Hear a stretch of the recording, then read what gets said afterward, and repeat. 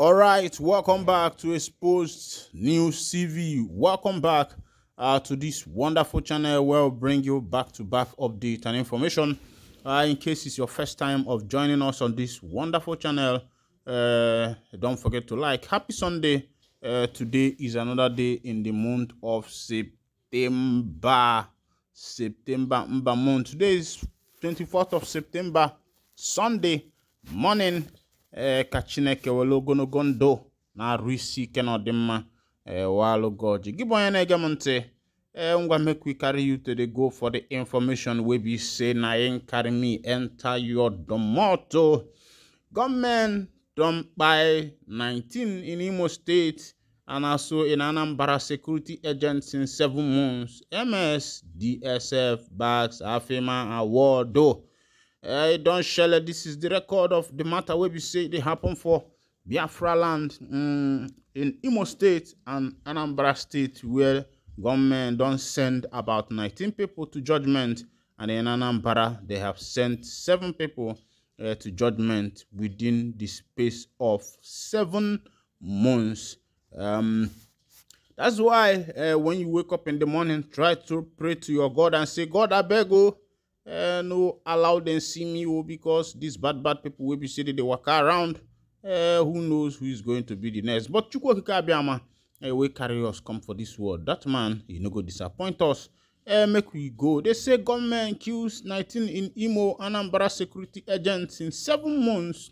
Not fewer than 19 security agents have been killed by government in different areas in Imo and Anambra State between March and September 2023, findings by Saturday Punch has revealed. The attacks were carried out without any known prior provocation or exchange of gunfire between the security agents and the gunmen. It was learned that of the 19 killings, 2 police officers were killed in Anambra during an attack on a United States envoy in May. On September 19th, about 8 security agents were killed in Omwa Lomaku community, Ehimembano local government in Imo State. The victims, comprising of officers of different security agencies, were in their patrol vehicles when they were killed and their bodies set ablaze by the government. This one is what is currently happening now. This one just happened recently. In the southeastern part of Nigeria, Biafra land to be precise. Meanwhile, let's go to another information where you see waiting Chief Iwanya, the president of Aérŕëšted, they talk concerning the killings where we say they go on for Imo State. He say, I am tired of death of my children, Iwanya, on violence in the southeast. Now, the chairman of Aérŕëšted, now in they talk this one, in saying don't they tired for the death of his children. But I think I don't think that Iwanya would say that he don't know what is causing the death of people in Imo State, because these people have been demanding, saying release Mazen Nnamdi Kanu so that we can know who is who. So I think that the best step for Iwanya and his men to take is first of all by approaching the federal government, Tinubu's government, and demand the immediate release of Mazen Nnamdi Kanu. It's not an issue of side talk.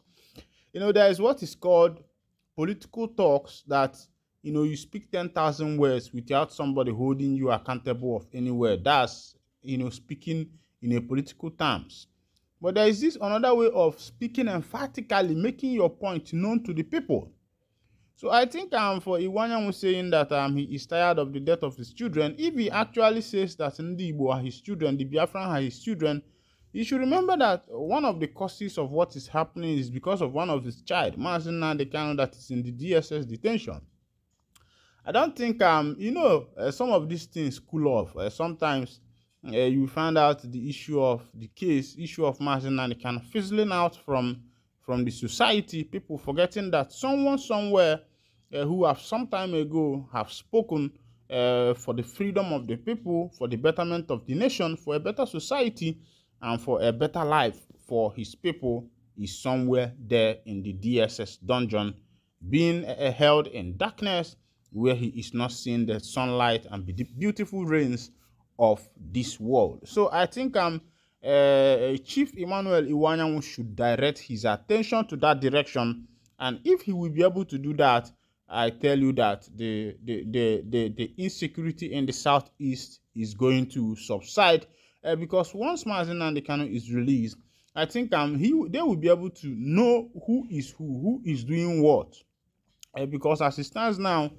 some hoodlums can come out and say, we are indigenous people of Biafra, we are fighting that our leader be released. Others can say we are autopilot and the rest of them, without knowing, is this autopilot that is carrying out this operation? Is this IPOB that is carrying out this operation? Is it ESN that is carrying out this operation? Who is it BNG? Is it BLA, Biafra Liberation Army? Are they the ones carrying out this operation? Why is the operation? What is their reason?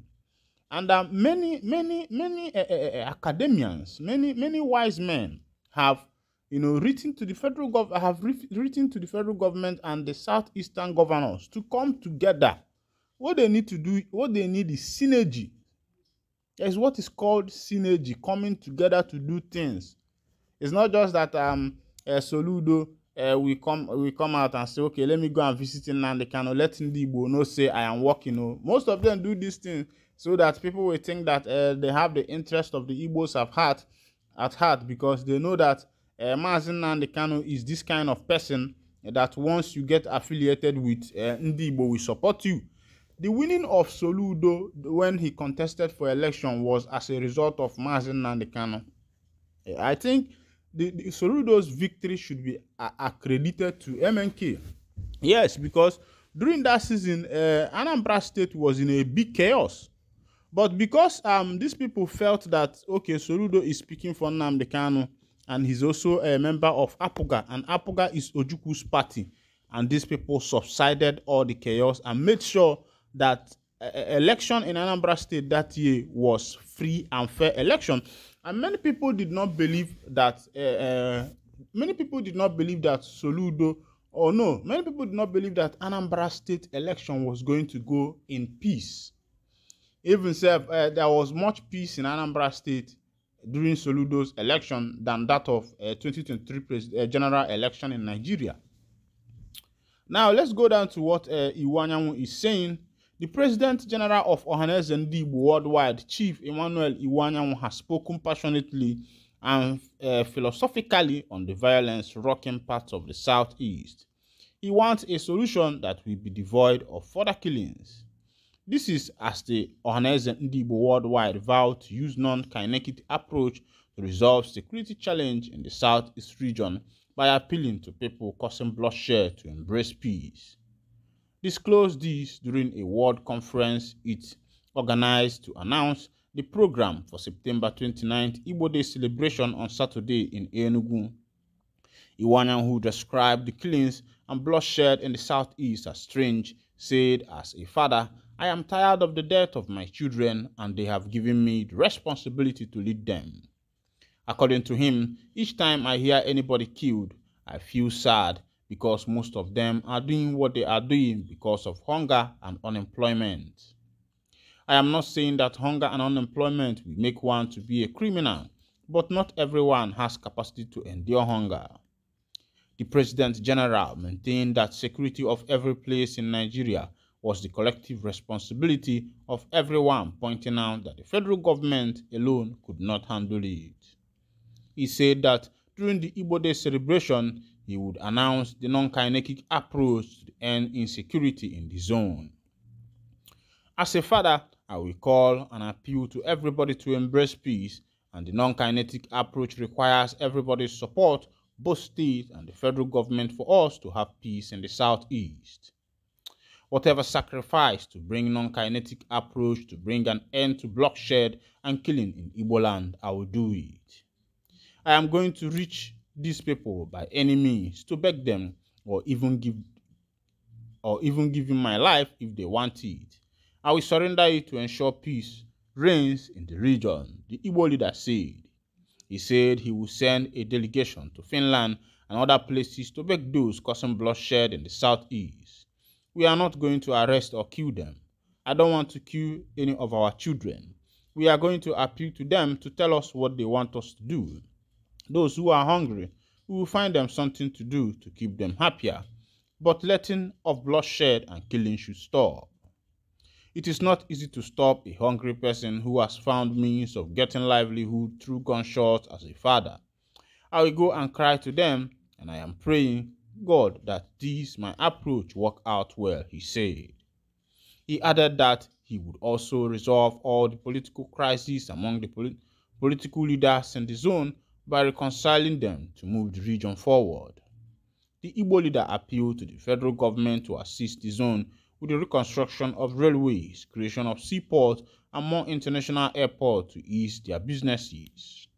The issue of sharing rice as palliative does not have any means to any Igbo man, but what you can do for him is to give him opportunity to make a living for himself, he said. My people, una don hear as they happen. I think this is the first time Chief Emmanuel Iwanyanwu is making a good point. I think the only means to solve violence is by dialogue. I think if Iwanyanwu will be able to work in synergy with the governors in the southeastern part of Nigeria, and thereby reaching out also to the federal government, the president of Nigeria, and also reaching out to people like Mazi Nnamdi Kanu and Mazi Simon Ekpa, and also meeting demand of the indigenous people of Biafra, because I think that the first demand is that the Mazi Nnamdi Kanu, the leader of the indigenous people of Biafra, should be released from the DSS detention. So if